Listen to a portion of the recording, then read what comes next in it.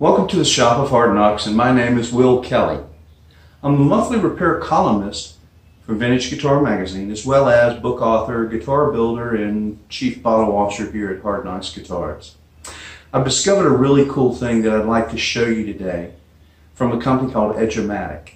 And it's a way to electrochemically etch anything that's going in your guitar that has a flat metal or conductive surface to it.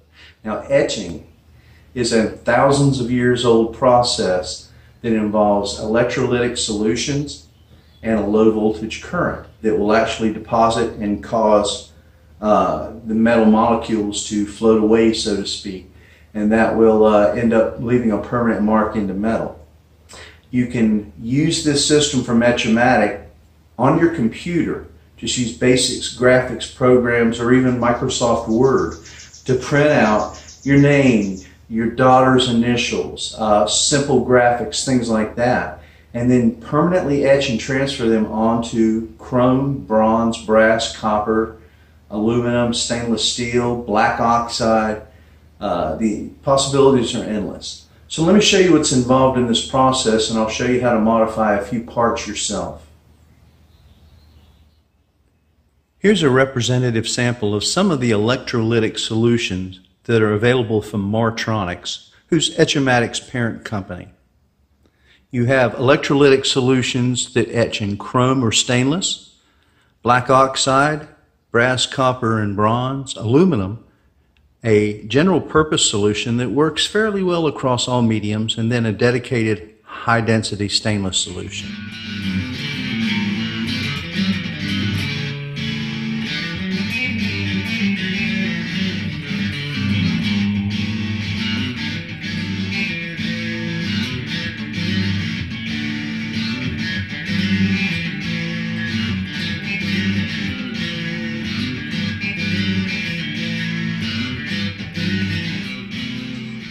This is the Mark 440 stencil maker developer, available from Martronics as well. This is a UV lamp with a removable tray that has a black flat rubber pad on it for your stencils, and then the glass flips over the stencil, which is on top of an undeveloped piece of film, and you merely place it into the Mark 440, turn the lamp on, wait an appropriate amount of time, and this light develops your stencil for you. This is the Etch-O-Matic device itself. It consists of a voltage transformer that's coupled to a wire grid covered by a felt pad. And then electrolytic solution is applied to the underside of the pad, soaking it, making it very wet. And then when this ground clip is connected to the other side of the metal plate, device, whatever it is that you're etching upon, low voltage current is generated.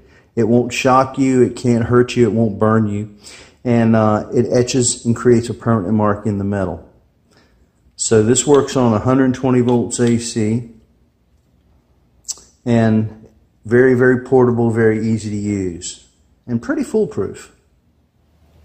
We'll take you through this step by step, starting with the graphics design process, and then printing that graphics that you've chosen out onto a clear transfer sheet, which is then used to develop a blue stencil sheet, which is then used with the Etch-O-Matic device to create the mark in the metal that we all desire.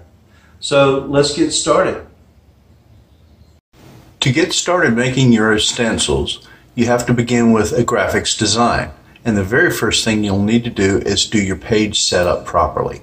Now what you want to do is set this for letter paper 8.5 inches by 11 inches tall.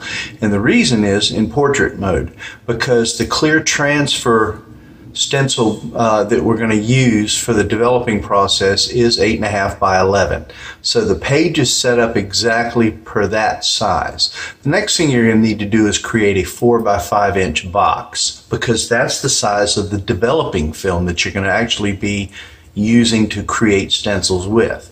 Okay, so you've got two different media, a clear transfer sheet and then a blue developing film. Draw any size rectangle that you want, and then go right click on it, go to size and position, and make sure that it is 4 inches by 5 inches wide. And you've got the correct format to begin placing your designs in.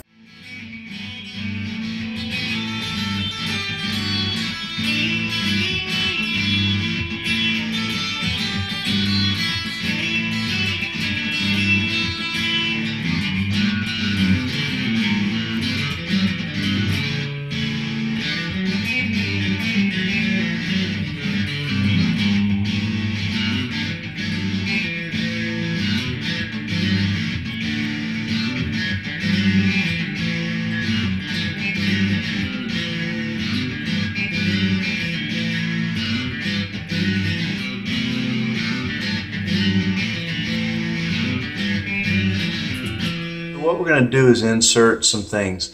Design philosophy wise, you want to make sure that you cram as much as you reasonably can in here, because this is expensive film.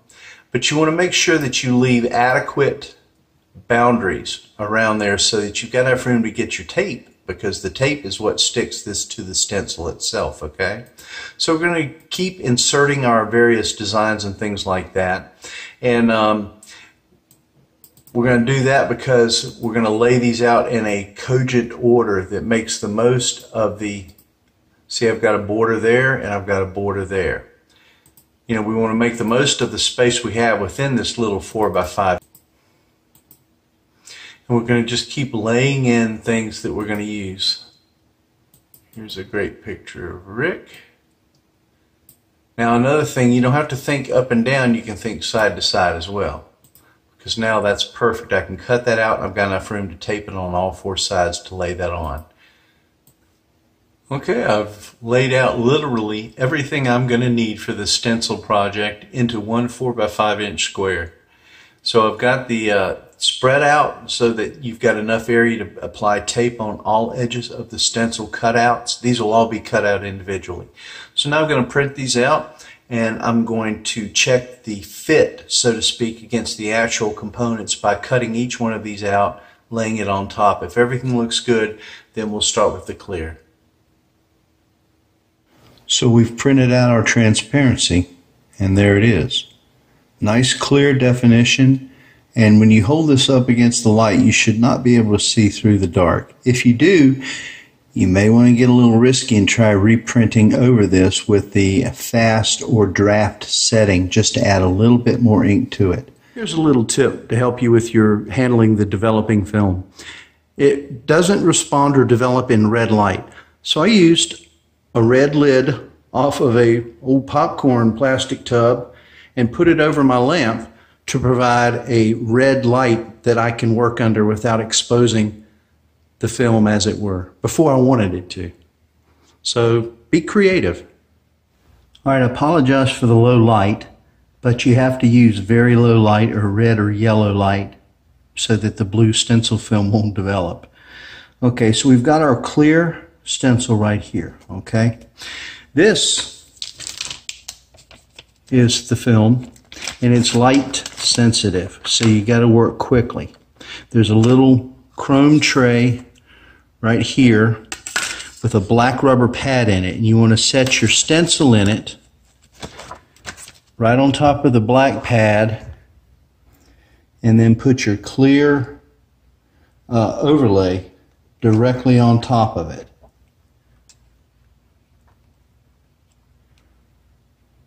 Then once you've positioned it that way, you take your piece of glass and lay that flat on top and compress. Then we're going to feed this into the developer and set our watch for 2 minutes. Turn on the lamp and develop away.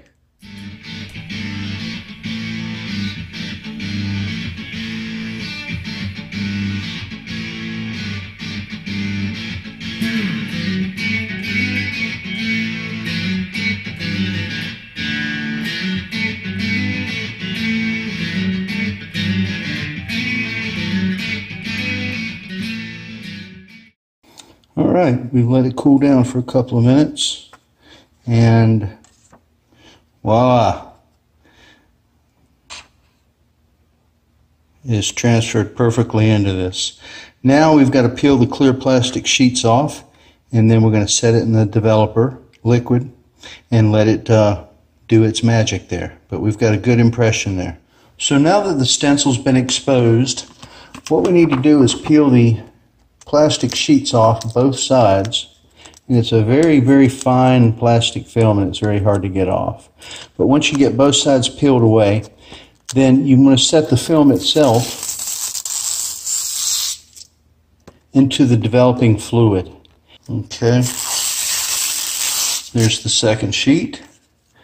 And we are just going to lay this gently in here, and then we're going to add our developing fluid. This is reusable, so don't throw it away after you've used it the first time. Make sure the entire sheet is covered, and then we are going to set our timer for 6 minutes, and then we'll let it go. Well, there's my stencil all clean and dried off. It came out perfectly. There's the original clear transfer sheet with the inkjet on it. And then there's the stencil that is ready for etching. It came out perfectly, and I can't wait to start marking up some metal. Here's a tip. When you're going to etch a piece of metal, make sure and polish it out perfectly, or as best as you want it, before you etch. Because after you do some etching, you're not going to be able to clean the metal as well, because it'll damage the actual etching design that you placed into it.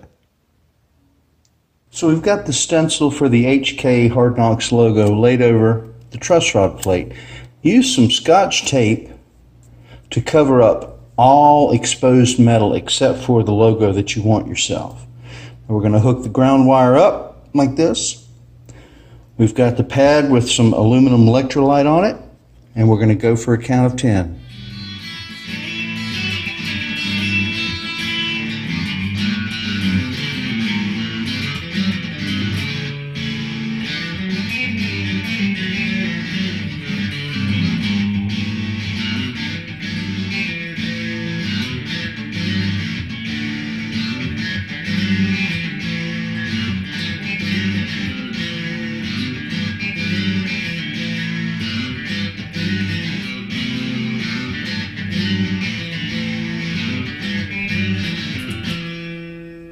I made this little jig here to help etch tuner buttons. They're very small and irregularly sized. They're sloped and rounded and everything like that. And they roll. They'd be very difficult to hold down with an etching machine.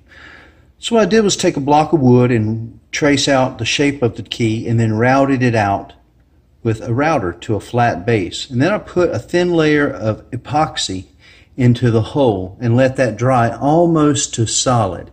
And right before it set, I put the key back in it and then pressed it in with a clamp, and it shaped itself, curved edges and all, to the tuner key. So now when you put the tuner key in there, it sits perfectly flat, just slightly above the level of the wood here. So it's a perfect surface to get the etching pad on.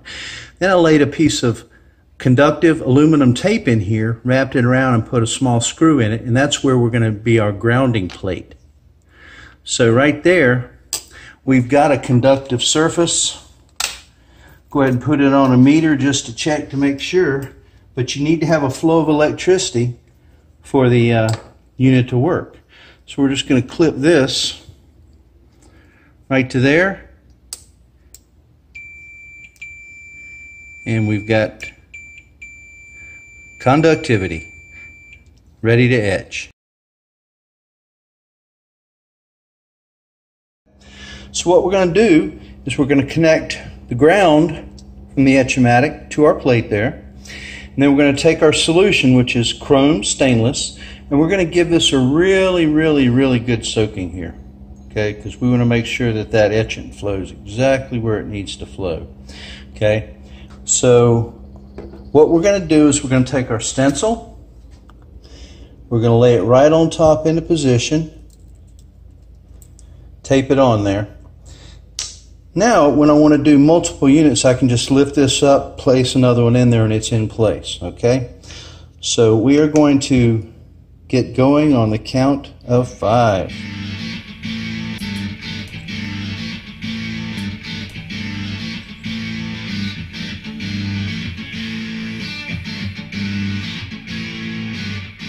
Okay, so unclip this, lift up our stencil,